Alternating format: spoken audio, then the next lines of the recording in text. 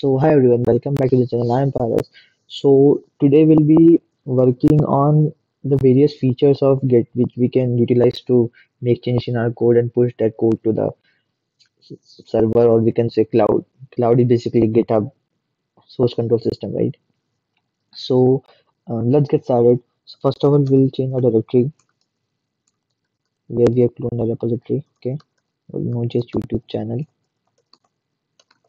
Okay, so basically what we'll do is we will make some amount of changes in our code. Okay, and then we'll try to push this code to the branch. Okay, so let's first see what are the branches available with us. Okay, so by this command git branch we can see the available branch we have in our system right now.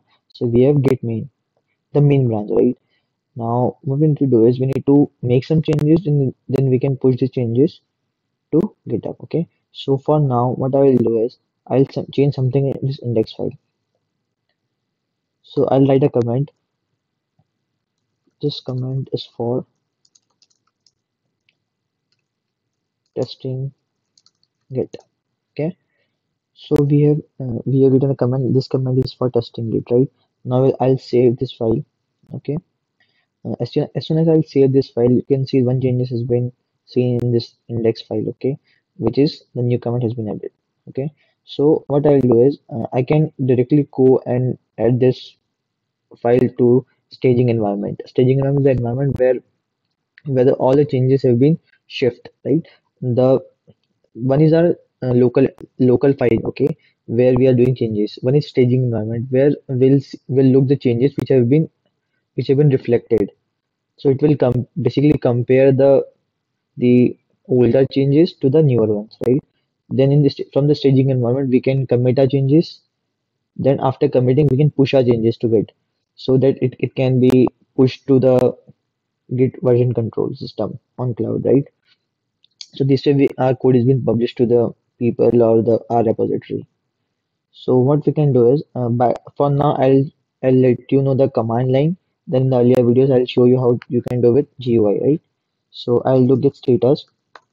So now you can see one file has been modified. Okay. So to add this file to our staging environment, what we can do is we can do git add. You can directly write the name of the file index.js.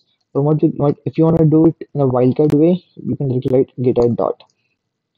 So file will be, see, as soon as I had done this, your file is being pushed to a staging environment stack changes. Okay, here whenever you click this file, you'll see the changes, right?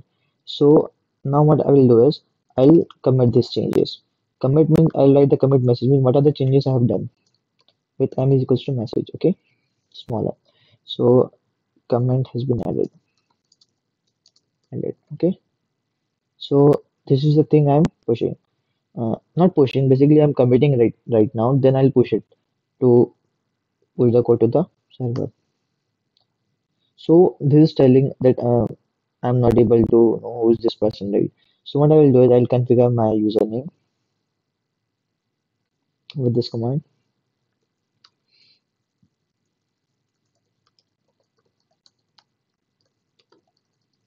Okay, the same I'll do for my name.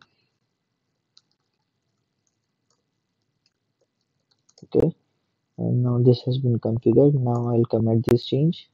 So one file is changed and one session. Okay, now you can see one sync changes button has been appeared. So basically it will do is it will push the code to the main branch and will sync the changes. It will also pull the changes which is being in the main branch if we are lagging behind the main branch. Okay, so you can directly do git push origin main, or directly you can click that button also. So I'll do git push origin main. Okay, so it's telling to authenticate for. Okay, so what I will do is I'll choose web browser. Okay, so you can see my browser will get open. I'll do this. Authentication got succeeded, right? Now, as soon as I'll come here, see, this has been done. This has been done. Okay. So my changes have been pushed. I'll check. Okay. See, the commit has been added. This commit has been. Okay. So you can see this index.js file has been changed. Okay. So in this way, you can make the local changes, you can push the GitHub. Okay.